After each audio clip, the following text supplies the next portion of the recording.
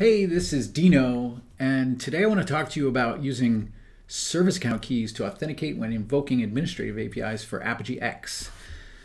That's a mouthful. What is Apigee X? Apigee X is a new architecture for the Apigee SaaS offering in which Google will manage the runtime plane and provision a VPC that's peered with your VPC to allow more efficient control of network ingress and network egress into your managed APIs.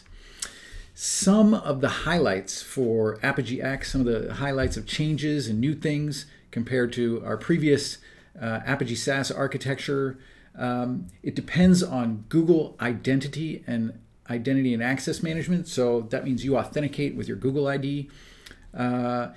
There's a bunch of other features, and also you get the Gcloud command line tool support. Now, I want to talk about those two things in particular today, and we'll see how the identity and access management affects the access to the administrative APIs. So the administrative user interface is now homed at apigee.google.com. It looks basically the same as what you're used to seeing for the administrative user interface that you find at apigee.com. A lot of similar capabilities. Basically, you'll find yourself very much at home here.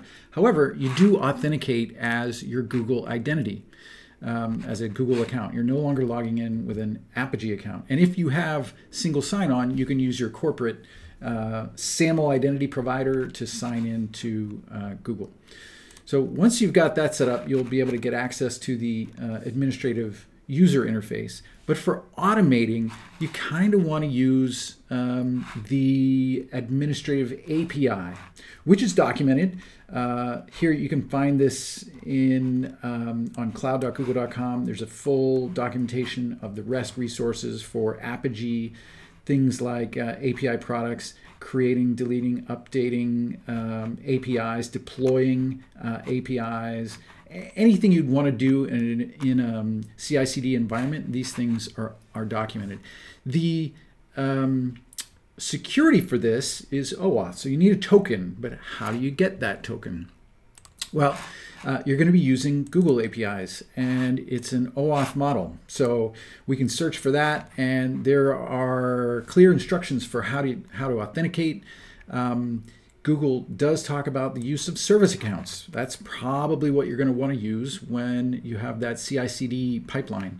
And the way it works is here, the application that's going to be invoking the administrative API needs to create and sign a JWT. So it's a self-signed JWT. Use that JWT to request an access token from the Google token dispensary, get that token back, and then use tokens to call the Google API.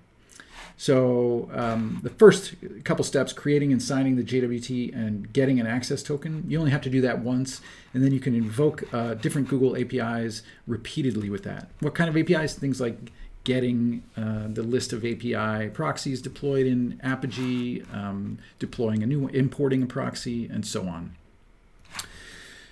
So all of those are defined as APIs. How are we going to get the signed JWT?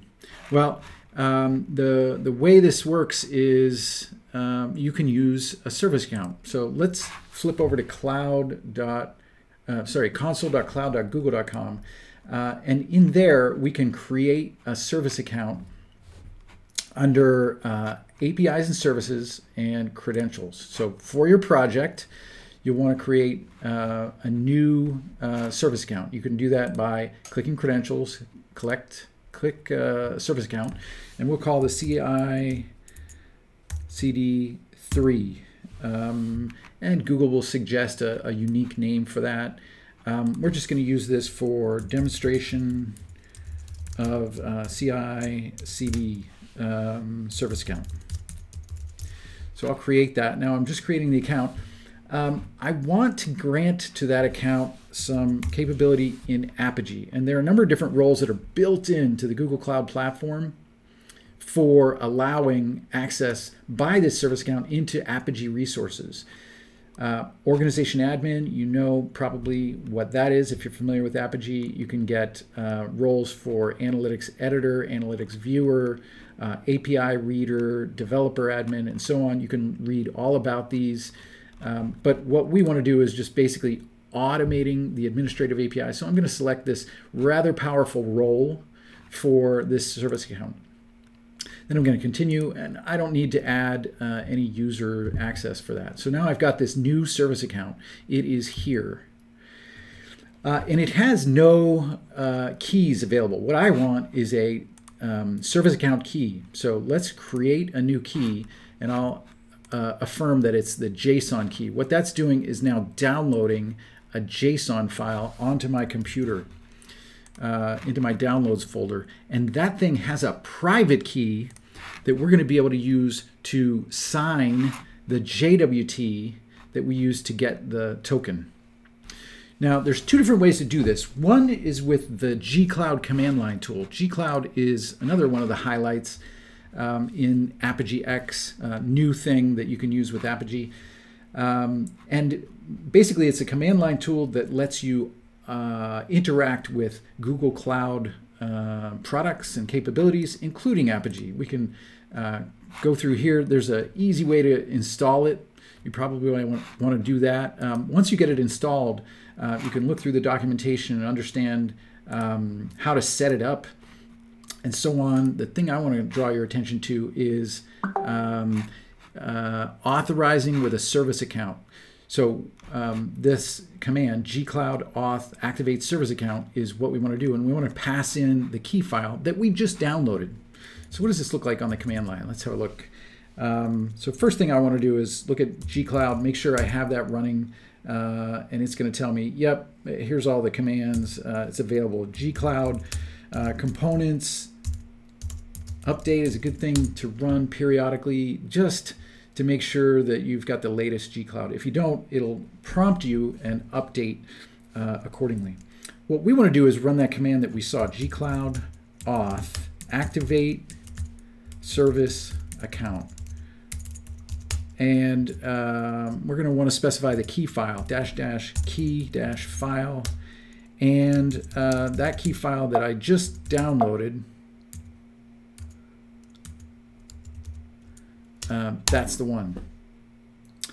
So what this is now doing is setting up Gcloud to use that identity, the identity that's asserted in that JSON file. And we can now look at that and say what identities are available. I have two. One is my personal identity and all the roles. If I interact with Gcloud using that identity, I'd get all the roles and permissions given to me personally. The one I'm using is this. It's the service account. And that is a unique email account ID that is associated to that service account, and it is marked active, as you can see. So now I've actually authenticated as that. What else I can do is print the access token. So I said that that Apigee APIs are accessible via an OAuth model. They do require a token. This is the token associated with that, a current token associated with that identity. So if I just grab this and say token equals that, I should now be able to curl against the Apigee. Let me clear that. Against the Apigee endpoint, administrative API endpoint, that's apigee.googleapis.com, to examine let's say, the Hello World API revision 1 of that. And you can see I'm getting JSON back from that. So what did we do? We created a service account. We downloaded the service account key file that's in JSON format. We use that to authenticate using Gcloud, and then obtain the access token. And then using that access token, we could invoke a curl command against the endpoint. If if we did not provide that access token, let's suppose we provided something bogus, what's going to happen is we'll get a 401, and the Google API's endpoint will tell us, you're not authorized. We're going to need an access token, and it needs to have the right permission and scope. Okay, so that's how you can get there with Gcloud. But what's really happening, we have other options. What's really happening is signing that JWT and sending it in. So how could we do that manually? Here's an option where you could, showing you how to sign your own JWT that can be used with Google APIs. And you can see here, this is just NodeJS, nothing really fancy. It's using this Node Jose module that allows you to sign JWTs yourself, really simple model. So what I've done is I've created the payload. It looks like this. And where am I getting this information? I'm getting it from that key file. So that key file is from downloads. It's this key file. That's what it looks like. And right now I'm showing you a secret. This is a credential with a private key. And so this is risky. I'm going to deactivate this key before I release this video, but this is normally something you would not want to do. This will give anyone access to my project Infinite Chain here. So this is the contents of the JSON file, and this is the thing that Gcloud reads in order to authenticate. We can also do this manually, and that's what I'm showing you with this sign Node.js script. So what it's doing is reading the key file and then producing a JWT, signing it, and printing that thing out. So what does that look like? Let's try what this looks like. And the key file that we want is this one. So let's flip back over here. We'll specify that key file. And really fast, it's just producing that JWT. That's the one we want. And this is just for diagnostic purposes. That's what the header looks like before it's encoded. That's what the payload looks like before it's encoded. And this is now signed. One of the things that Google requires is the expiry must be no more than 300 seconds after the issued at time. So I've set that Node.js script up to automatically use a very fast expiry. Then what we can do is use the curl command and send in a form request with a grant type of this string. This is documented by Google. And then the assertion with that JWT. So let me get the JWT. We'll paste that in, and then we'll get the curl command to obtain a token. We send it into OAuth2.googleapis.com/token.